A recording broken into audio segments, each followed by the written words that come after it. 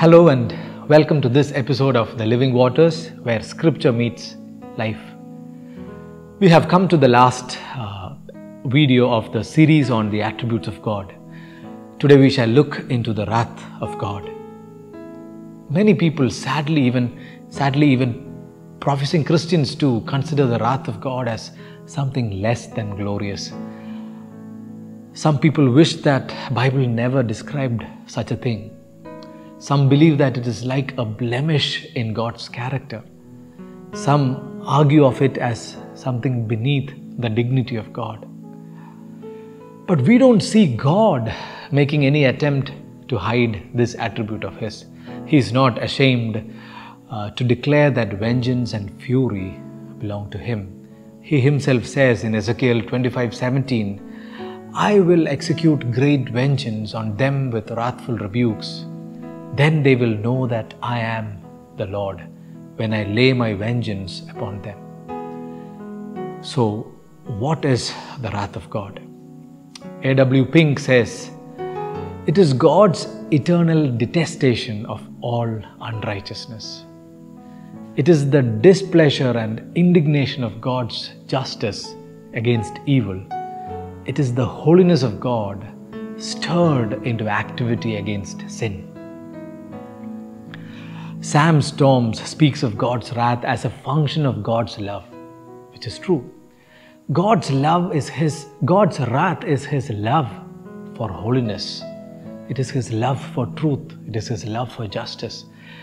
It is because God passionately loves purity and peace and perfection that He reacts angrily towards anything and anyone who defiles them.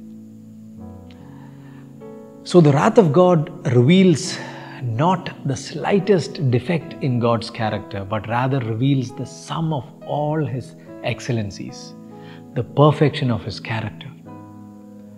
In other words, if God looked upon virtue and vice with equal satisfaction and approval, or if God was to equally accept what is right and what is wrong, what is good and what is bad, then He would never be morally good and perfect. And also, the wrath of God is not His loss of self-control or an outburst of anger. It is not a celestial bad temper. Let us look into the scriptures to see some of the ways in which the wrath of God is revealed. The wrath of God was revealed when the sentence of death was first pronounced upon creation and the earth was cursed, as we see in Genesis chapter 3. And later we read in Romans 8 that the creation was subjected to futility, in bondage to corruption, it says, and is now groaning in pain. The wrath of God was revealed in the days of Noah through the flood, and later as the cities were destroyed by fire raining from heavens. The fact that death reigns throughout the world is a result of God's wrath. When God instituted the Old Testament sacrifices, it not only revealed God's mercy and forgiveness, but also His wrath. The suffering and death of Jesus Christ on that cruel cross of Calvary again reveals to us more than anything else the holy wrath of God. The cross reveals to us that God doesn't play games with sin. And finally, there is going to be a future wrath yet to be revealed, as we read in Romans chapter 2 verse 5. "Because of your hard and impenitent heart," God says, "you are storing up wrath for yourself on the day of wrath, when God's righteous judgment will be revealed." Let me read that again to you. Romans 2 verse 5. "Because of your hard and impenitent heart, you are storing up wrath for yourself on the day of wrath, when God's righteous judgment will be revealed." Now, as children of God, why do we need to meditate on this attribute of God? The applications. Let us look into 3 of them. Number 1, as children of God, we should meditate on God's hatred towards sin, God's wrath. We need to meditate on how He detests sin.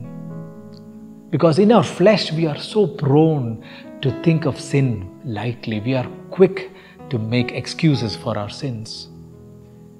So we need to constantly remind ourselves the wrath of God and inculcate in us a holy fear of God. Number 2, we need to worship God in truth. God says in Psalm 50 verse 21, it's a very interesting verse. God says, you thought that I was one like yourself.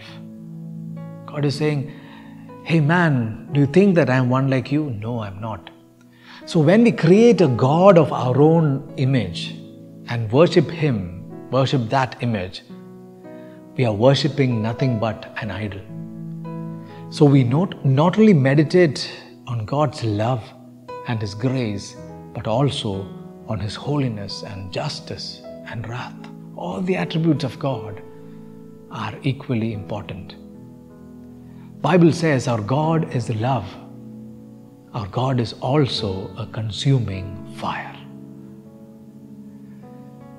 Number 3, meditation of the wrath of God, on the wrath of God will move our souls to praise our Savior and trust Him, He who delivered us from the wrath to come.